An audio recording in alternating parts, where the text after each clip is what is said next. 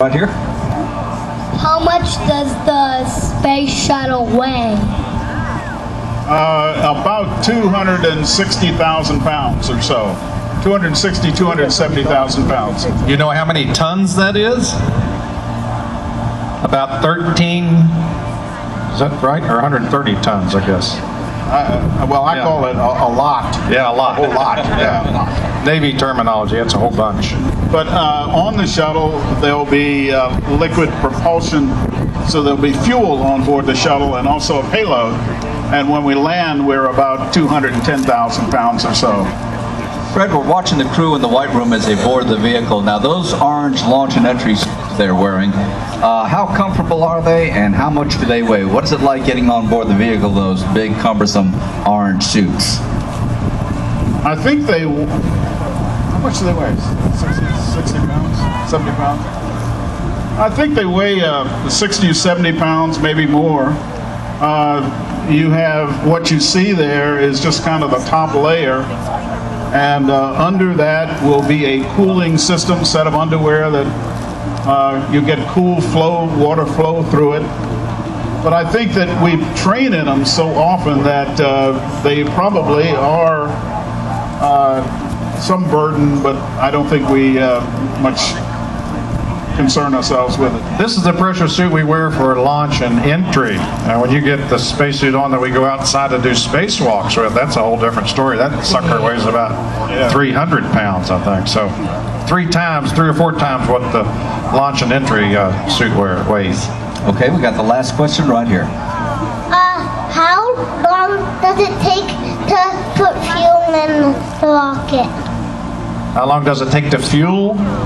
It takes about 3 hours. I think we started about 5 o'clock this morning and finished tanking a little after 8 o'clock this morning. So it's about a 3-hour process to pump these thousands of gallons into the big tank we call the external tank.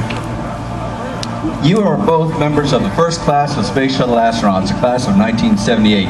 You have both seen the Space Shuttle evolve into an incredible vehicle to the point that it's building this space station. From your perspective, what do you think have been the most important progressions of the Space Shuttle vehicle itself over the years? Well, John McBride, as a Navy guy, has gotten much older than the Air Force guys. At least.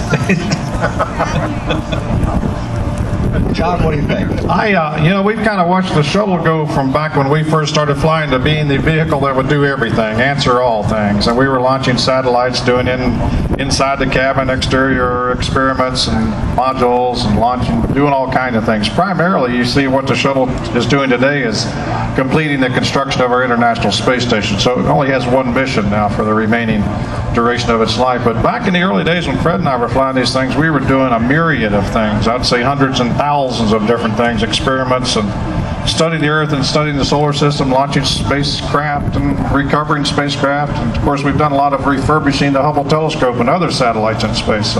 But primarily, it's kind of evolved into a single-purpose spacecraft now, and that's to complete the construction of our International Space Station. We had a space laboratory on board the shuttle, and so we were doing the kind of work, some of the work that's being done on the station now, but in a much smaller scale. But as John said, we were doing all kinds of things in the early days, and I think they had a great future planned.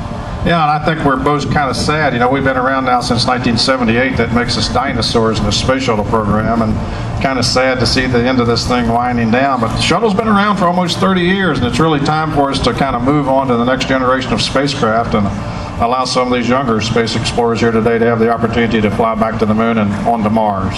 Probably Fred and I won't get to do that Mars trip. We both would like to do it, I think, but obviously it's going to be somebody between 6 and 16 years old today that will make that first step on Mars. So it could be right here in this audience with us today. Let's quickly grab 2 more questions right here. If you get lost in space, what would you do? That depends on whether you're in the Navy or the Air Force.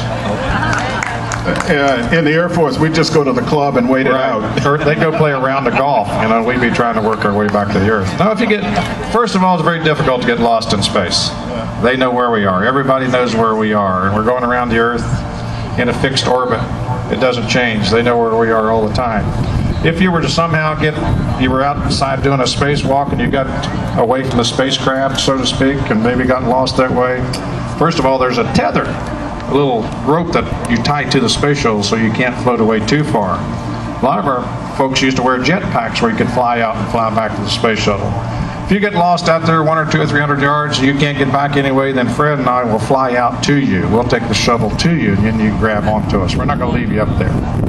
Okay, and the last question right here. Have any kids been to space? No, we haven't had any. I guess the youngest has probably been 30-ish. Probably Sally and America and Sergey. Yeah, they were either late 20s or right at 30. Right at 30 years old. It's going to take you a while. I tell youngsters it's going to take you 10 or 15 years after high school to get your education and go on to college, get your education and get your experience as a pilot or an engineer or a scientist before you can be selected by NASA to be an astronaut. So it's about 10 or 15 years after high school.